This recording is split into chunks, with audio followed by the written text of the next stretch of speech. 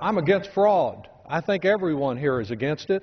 I'm for what's in this bill. That's why I voted for it back in December, and I'll vote for it next month too if that will make for more cooperation here in the House.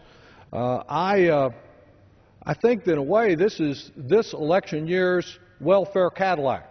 And I was against welfare Cadillacs if there ever were any of those too. This year we have the strip club loophole that has been defined as a political term to suggest that we have a lot of problems with poor people abusing their benefits. And to the extent that any poor person abuses even $1 of these benefits and keeps those benefits out of the mouths of hungry children, providing the clothes those kids need to go to school, I'm against it, and I plan to vote against it today.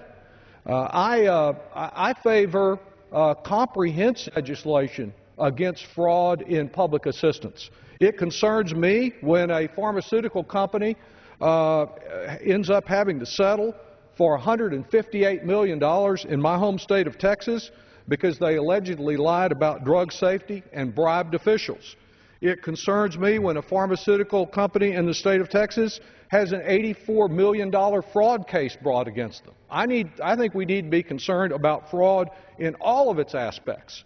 I'd feel better about this bill, however, because I think repassing it will accomplish practically nothing. I'd feel much better about this legislative effort if there were just an ounce of the concern that is voiced about the very few people who abuse these benefits, if the same level of concern was expressed about the many who are there who are counting on the safety net, as flawed and frayed as it is, who were concerned about them and their families and their struggle to share in the American dream, and were doing something to get that approved.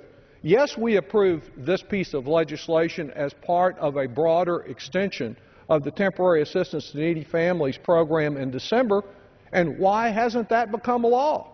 It is separate legislation pending in the Senate. It is also part of the broader legislation extending the provisions on unemployment, on payroll tax relief. It ought to become law because we need to be concerned about those families that are playing by the rules as well as the very few who are not playing by the rules. Now, the gentleman has said that in some states action has already been taken, California notably, to deal with the few who might be cashing their benefits at a casino or a liquor store or whatever. Texas state was cited as one of those states that has already taken action. I think that's great. There is not anything to keep the states from taking action on this already if this is a serious problem. Now, some of them have not acted not because of a lack of concern about fraud, but because the mechanics of correcting these electronic benefit cards may actually be more expensive than the cost that is being experienced by the small number of people that might abuse the card. You take Arizona, for example. Governor Brewer has plenty of time to shake her finger in the face of the President of the United States, to enact legislation, support legislation, to discriminate against Hispanic families who have been in that state for longer than she and her family have been in the state. If she thinks this is a serious problem, why doesn't she act at the state level, as Texas and California and some other states have done, to address this problem? I would submit that while I don't object to this legislation in and of itself, that the bigger problem that we face is that the number of poor American families has surged over the last 4 years, up 27%. 10 million people are below what is officially agreed on as being the poverty line.